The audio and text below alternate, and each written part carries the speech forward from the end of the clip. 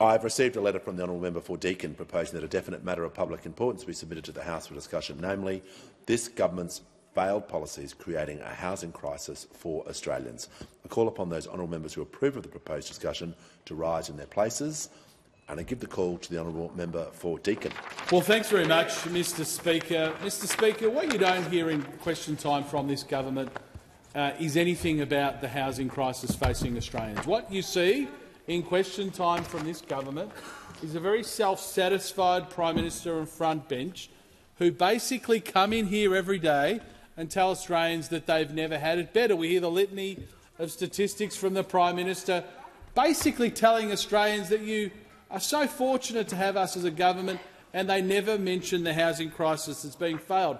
The most recent example of that was in question time when we had the Prime Minister blatantly refuse to answer what I thought is a very reasonable question of the government, and that question asked, why on earth in the last 2 years of the Albanese government do we have the number of migrants coming to this country running at the very least twice, on some statistics up to 4 times as many homes being built? Think about that. Twice to 4 times the number of migrants coming in to homes being built. We saw statistics reported in The Australian last week from Simon Benson, who outlined that 900,000 migrants had arrived from the time this government won office until the 31st of December. And in that time, when 900,000 migrants had arrived in this country, 265,000 homes were built. And may I say, Madam Deputy Speaker, 265,000 homes is delving into record lows for this country. Under this government, under the Labor Party, we've seen new home builds now at their lowest levels since we've seen in the global financial crisis. We see first home buyers at their lowest levels for over 10 years. We see rents, the rents that Australians are paying since this government came into office have increased by 26%. And sadly, we see approvals data at its lowest levels for over a decade. And what that means, Madam Deputy Speaker, is that if the housing crisis is bad now, it is just getting worse. Because the approvals data is the canary in the coal mine for later this year, for 2025, for 2026, because if the homes aren't being approved now, they're not getting built over the next 2-year period. Now, what do we see from the government in response? Obviously, we don't hear anything in question time about it. We hear the government, and we have heard the minister talk about the Housing Australia Future Fund. The Housing Australia I'll take that interjection, Madam Deputy Speaker. The minister, the housing minister for the government, says supply. She says we are concentrating on supply. I don't think I'm verballing the minister. She said that very clearly across the dispatch box. Supply. Well, let me tell the minister. Let me give the minister a report card. Let me give the minister a sense of how well she and the government is doing. The Australian Bureau of Statistics, this is I quote, the Australian Bureau of Statistics has highlighted the weakest quarter of a construction in more than a decade, with a meagre 23,000 dwellings commenced in the September 2023 quarter. So the housing minister says we're focused on supply. What does the report card say? What does the scoreboard say? It hasn't been worse for over 10 years, Minister. So you are failing your own test. And that's why this is just going to get worse. And the truth is, for those in the gallery and those watching, the reason it will get worse is because the government won't admit there's a problem. The government says we're focused on supply. That is what we're focused on, yet they are failing badly. We see, as I said, renters having their rent increased by 26%, with absolutely no plan from this government on how you get more homes into the market. We also saw on the weekend, I think, a very fair assessment from Australian people. They said, well, you're bringing in record numbers of migrants. 900,000 migrants compared to 265,000 homes. Where on earth are those people going to live? Where are they going to live?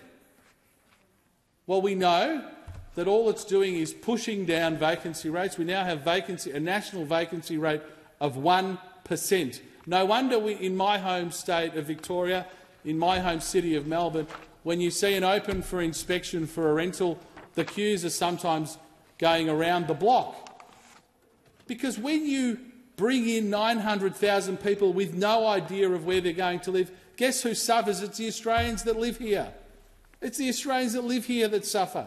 Now, I'm a very proud product of migration. I come from a migrant family. I'm a huge supporter of migration, but it must be planned. You must have a clue of where those people are going to live. We often talk about infrastructure and migration and the fact that our cities and the infrastructure in those cities has to keep up with the ever-growing numbers of migrants to this country.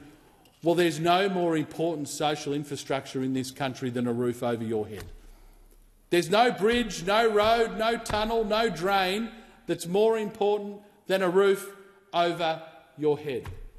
And so I would say to the Minister for Housing, I would say to the government, you can't abrogate your responsibility and say, well, that's another minister's responsibility. It's not my responsibility as Housing Minister, the number of people coming in. In the September quarter for the year, we had 548,800 migrants. 548,800 migrants. And in that time, we had 176,000 homes built. But there's a kicker in those statistics, Madam Deputy Speaker, an important kicker. Of the 176,000 homes built, at least a third, potentially up to a half of those homes, are actually just replacements of existing stock. So it's not increasing the numbers for a portion of those 176,000. So those figures are even generous to the government. Knockdown rebuilds, we see it all the time. It's a new home, but it's not increasing the stock of housing in this country. So the government says we're focused on supply. They're failing. They get an F for supply. No government has done as badly as them since the last time the Labor Party was in government. But to get back to what we saw over the weekend, Australians, I think rightfully said, well, if you're bringing in 900,000 migrants, surely you're bringing in some of the people who actually build the homes. Surely you're bringing in some of the trades that build those homes. But no, we don't. We find that predominantly increase, the 200,000 person increase in migration year on year to the September 23 quarter, the 200,000 increase to 550,000 people was predominantly made up by students, not the tradies that are required to build the homes we need. So you don't have that countervailing support for the people that create this industry and build this industry. So where do we find ourselves now? In conclusion, we find ourselves in a dire situation. Labor's housing crisis is getting worse. There's no way you can spin the numbers. Labor's housing crisis is getting worse. We're at 10-year lows in the number of homes being built. We are at the lowest level of first-home buyers for over a decade. We have rents going up exponentially. And what's the plan, what's the policy from this government? The minister, after 2 years in office, will have the Housing Australia Future Fund established on the 1st of July, which we oppose. And if I'm completely wrong, if I am utterly wrong and the minister's right, and her Housing Australia Future Fund works tickety-boo, it's perfect, how many homes will come out of that Housing Australia Future Fund? 6,000 a year. Wow. So at a time when they're bringing in 548,000 migrants, this minister's answer is to say, we will fund 6,000 homes for those 548,000 people. Now, I think it's very heroic to even think that they will meet their own targets. Since when has the Labor Party ever met a target like this, whether it's pink bats, school halls, you name it? But even if I'm wrong and the minister delivers her meagre 6,000 homes, at the same time as bringing in 548,000 migrants per year. What does it mean? It means misery for Australians, and it means, quite frankly, our children will not have the same opportunity to own a home in this country as we had, and that is a shame on the government.